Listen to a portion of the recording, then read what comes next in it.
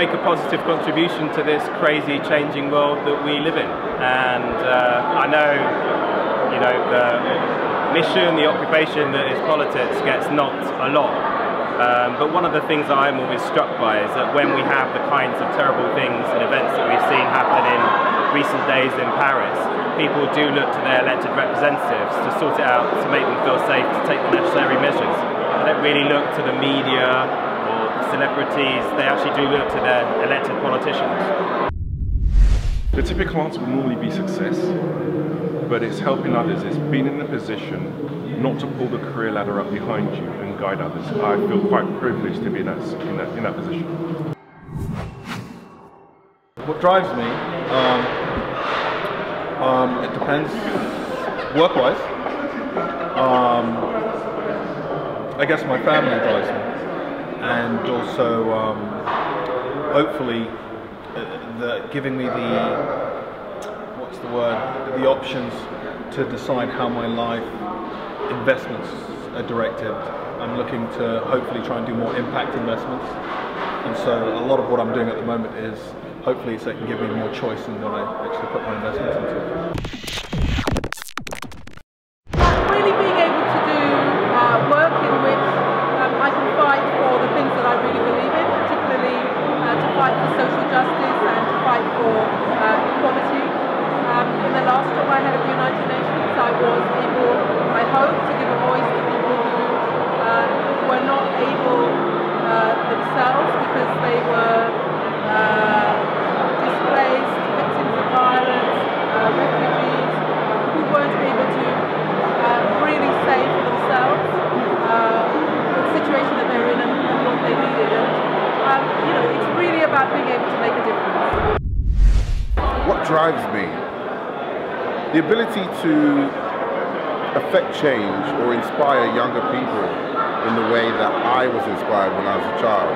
When I was a child, I used to go to Queen's Crescent Library in Camden, where I grew up, and there was a man called Lord Eric who would read us stories, and he would get so into telling the story that I'd look around and the whole class would be captivated by him. And something in me, in my walk, my calling, which is acting and movie making and working in the theatre, I want to be able to touch young people in that way, and touch their hearts and make them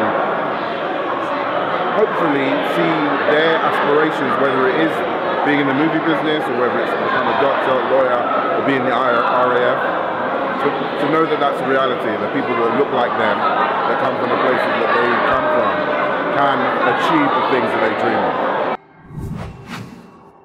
I think two things drive me. As everybody I think who's ever listened to me talk about this knows, I want to do well. So my mother made me always try to do my very best. So doing well is important. But I'm equally driven by a desire to help other people. And so I want to give back. And so I've got these twin engines really of doing well and doing good. How do you bounce back from a disappointment? Well, I give myself a small while to feel sorry for myself, and then I say, just keep on going. My mantra is always keep on going, no matter what. And I do think that's the secret to success, is keeping going. I'm an optimist, and I always think out of adversity, you learn, it makes you better, it makes you more formidable, and enables you to deal with future challenges so that you go on and succeed. So, you know, the start of success is often failure. You know what, yeah, I've always had a goal, a central goal in mind that allows me to focus, especially when you trip up, when you fall, which, you know, allows me to persevere, and as the Americans call it, grit, allows me to focus on grit, which is perseverance and resilience, and you have that one dream in your head which kind of facilitates the journey that you're on. So long as I continue to have that dream in my head, it doesn't matter how many times I trip up, I'll always be able to bounce it. As long as you've got a good team and network of people around you, good family, if you're ever disappointed about anything, like everyone in life is at some point, you'll always have people to just pick you back up. Well, I think it's really important to see setbacks as learning. It's hard to accept. I mean, I'm not the kind of person that really deals well with setbacks because I really like to move on and always looking for solutions. So for me, a setback is an opportunity to really look again at what I'm trying to do, to treat it as, not as an immovable setback, but as something that I need to think differently about how to get around something. Well, it depends on the disappointment. If it's my own failure, then I try to learn from the lessons, and I think that's the big message for everybody.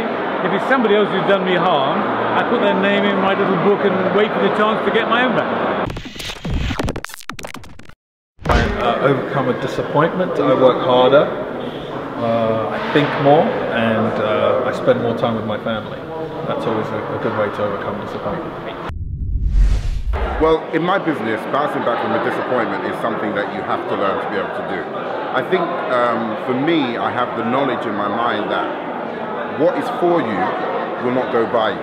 So if one task or one job opportunity doesn't work, in my mind, somewhere in the back of my mind, I know that that wasn't for me. And the one that is for me will come to pass.